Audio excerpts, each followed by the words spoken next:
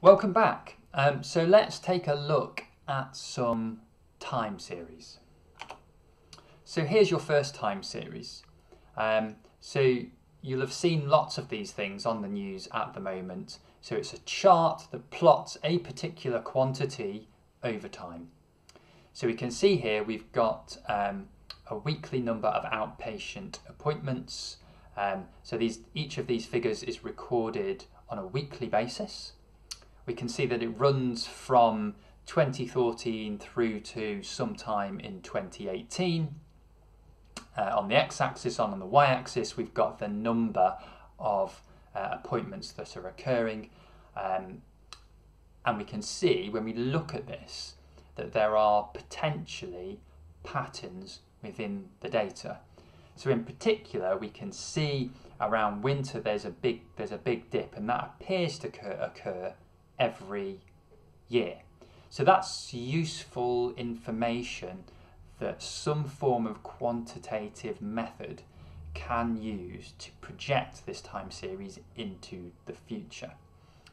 And there may be other signals within this data that aren't easy to see by eye, that we would use some tools some quantitative tools to pull out that information and build that into a forecast.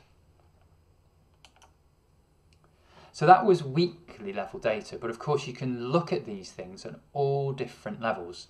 So here we've got the number of calls in the southwest that resulted in one or more ambulances being dispatched to an incident.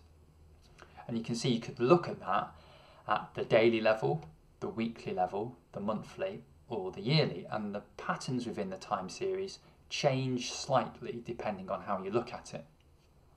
And what you should be able to see is that as we progress from the daily through to yearly, the seasonality, the seasonal patterns or the periodical patterns within the data start to disappear. So we can see in the daily level there's clearly some daily level effects. And when we move to weekly, we can still see some of that, but the signal perhaps isn't quite as clear. That then disappears when we go to the monthly level, but we do have monthly seasonality in there still. But when we get to yearly, we effectively just have trend only within the data. So the scale is a little bit deceiving here, but there is some slight trend within this data. So we might assume that yearly data would be fairly straightforward you could use fairly straightforward methods to forecast that. Whereas forecasting at the daily level, where you've got daily level effects, might be much more complicated. And of course you can go to a much higher level of granularity if you'd like to. You could go to the hourly, the minute, or the second level, depending on the time series that you're working with. So time series data has some special characteristics that are slightly different from normal cross-sectional data that you might use. So obvious ones are trend, seasonality. So how does the series rise and fall periodically through over time? What is its mean? What is its variance? Sometimes the mean is referred to as its level within the literature. For time series forecasting, that effectively means the data is moving up and down at different times. But then there's some complicated concepts called stationarity and autocorrelation.